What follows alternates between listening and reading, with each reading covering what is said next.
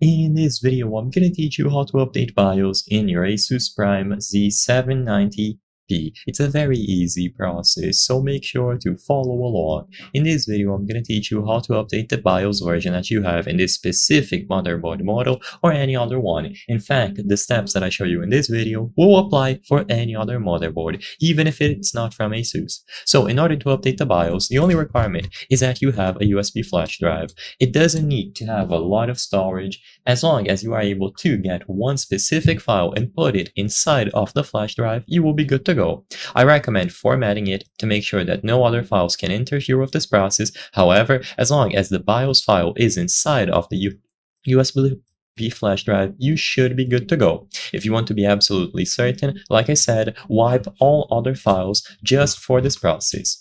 Now, to acquire these BIOS files, you just have to go over to the official ASUS website. So go to asus.com, or you can look for your specific motherboard model on Google. So if you have the Prime Z790P, just look for the model on Google and you will arrive at a page like this. Now, what you have to do is go over to support. It's also very important that you see the exact model that you have. So if you have the Wi-Fi model, go over to that page instead, and so on. But once you go to your page and you click support, switch over to driver and utility and then BIOS and firmware. Now you will find the BIOS here. So click the option to download and you will receive a zip file containing the actual BIOS file and then BIOS renamer. Usually you have to run this BIOS renamer exe to be sure that the file can be detected. However, most of the time this isn't even needed.